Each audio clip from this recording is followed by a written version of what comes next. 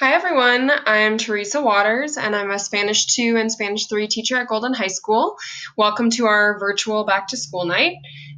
Students usually call me Senora Waters or Senora Aguas is fine too. So let's get started. Just a little bit more about myself. I moved here about 2 years ago from California, where I lived for 5 years in the Bay Area, but I'm originally from the Chicagoland area. Libertyville, to be specific, if you're familiar with the Chicago suburbs. I live in Arvada now with my husband and our dog Wanda, which you can see in the picture there.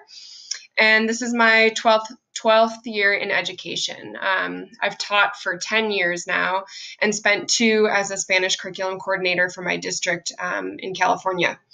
I've taught all levels of Spanish before, 1 through 5. But honestly, Spanish 2 and 3, what I'm teaching now, are my favorites to teach. That intermediate level is really fun and exciting. I studied abroad in Spain when I was in college, which was a really transformative experience for me. I lived with a family that didn't speak any English, and it's really where I grew my abilities the most, even though I'd had lots of years of studying Spanish in school. On a more personal note, I love cards, board games, puzzles, true crime shows. They have to be real true crime shows, though, not like Law and Order or things like that. And of course, my dog Wanda. So a brief overview of Spanish 2.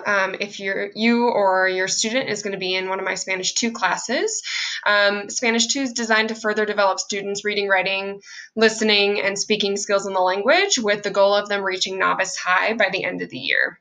The novice high proficiency level. And you can see the proficiency levels over on the right-hand side of your screen here.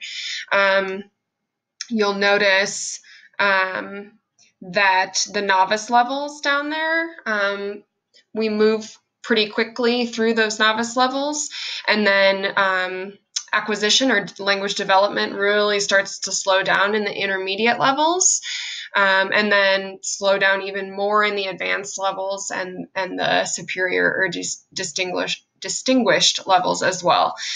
Just to give you some perspective on this little chart over here, whatever your first language is, you are likely advanced or superior speaker in that language. And it can take lots of years for us to move through those lower levels, which often happens in school. So again, Spanish 2, goal by the end of the year is novice high proficiency level. We're kind of hoping that students come in at the novice mid level, and then we try and bump them up just that next notch. And then you can see the units we'll be going through in Spanish 2 this year. Unit 1, house and chores, 2, clothing and shopping, 3, vacation and travel, 4, let's go out, 5, around town, and 6, when I was little. So by moving through those units and talking about various things, that's how we're hoping to improve proficiency. So in Spanish 3, quick overview is we're hoping they come in then at that novice high proficiency level, and we hope to get them to intermediate low by the end of the year. Again, through reading, writing, speaking, and listening, studying the topics below. So Unit 1 is leisure activities like free time activities. Unit 2, fine arts. Unit 3, health. Unit 4, my international experience. 5, interpersonal relationships. And 6, what will the future bring? Okay, so I teach for proficiency, and I've talked about that a little bit now, mentioned the word proficiency a couple times. You saw on that kind of inverted pyramid, but I want to show you this quick video. It's like a minute or so, and you can really just read the captions at the bottom. It doesn't have much sound except for music, to explain a little bit more about what proficiency means. So here we go.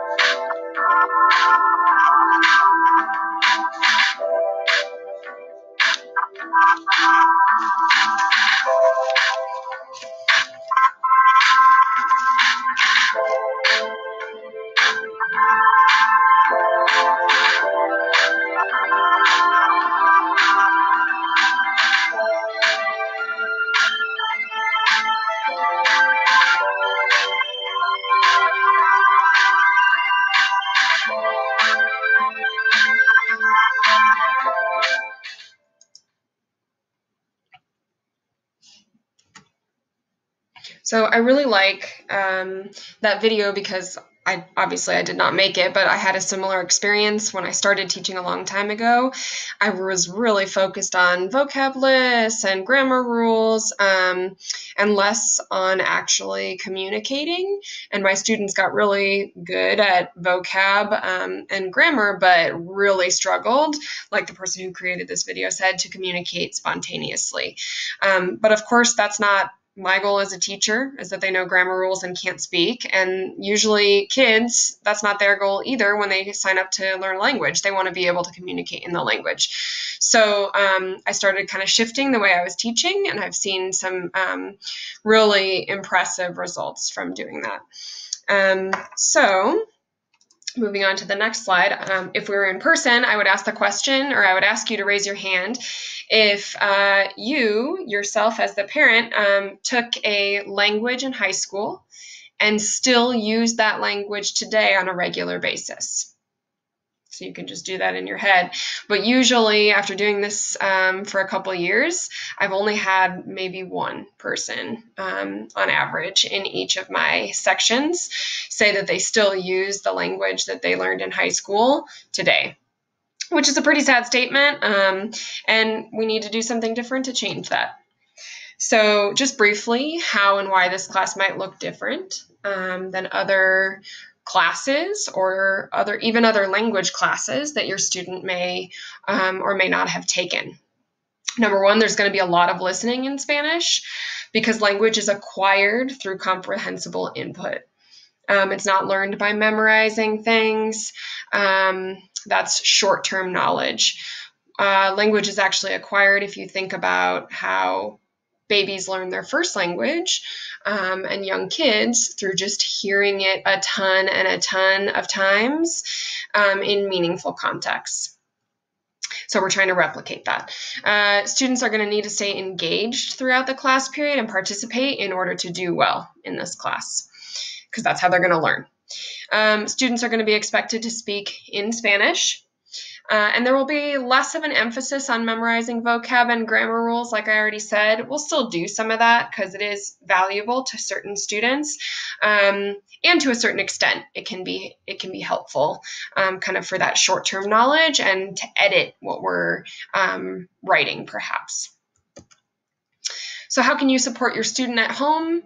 Checking their grades in campus. I keep campus really up to date, talking to them about Spanish class at home, asking them how it's going, helping them understand that putting themselves out there and participating and making mistakes are all part of learning a language. I think that's one of the biggest barriers with language learning is not wanting to make a mistake, not wanting to, just put yourself out there. So helping encourage them to do so is certainly going to make it easier because that's how we learn. And then encourage them if they're willing to engage with Spanish outside of school. That would be awesome. Some more just brief details. When this year, because we have such a unique schedule and we're in such a unique situation, when we're in person, excuse me, if and when we go back to school in person, we will be in room 216, and when we're synchronous, meaning when we're doing class live, I'll be using Zoom to do that. And class will be really interactive, conversational, almost always in the target language in those scenarios.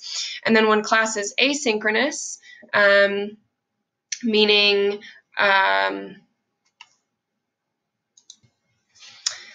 when students are working, when they're not in the classroom and they're not on Zoom with me, I'm going to use Google Classroom as my main platform, and they'll just kind of be working independently, usually doing follow-up activities from whatever we did live or in person, and that'll be more self-paced. And then just a couple final thoughts. Your students' ability to use Spanish will grow this year. I care a lot about my students. If you've had me as a teacher before, I hope you know that. and maybe to a fault, and their progress. So please don't hesitate to reach out for whatever over the course of the year. I'm here to support, and there's my email right there, tiwaters@jeffcoschools.us. Of course, health and safety is my number one priority this year. Boxes of Kleenex are always appreciated when students come back in person. If you could send that with them, that would be awesome. We don't get those supplied to us, so I like to have a stash. And finally, it's going to be a great year. I know it's going to be an interesting year, but partnered together, I think we can really make it something special. So I'm looking forward to it. Thanks, and don't hesitate to reach out.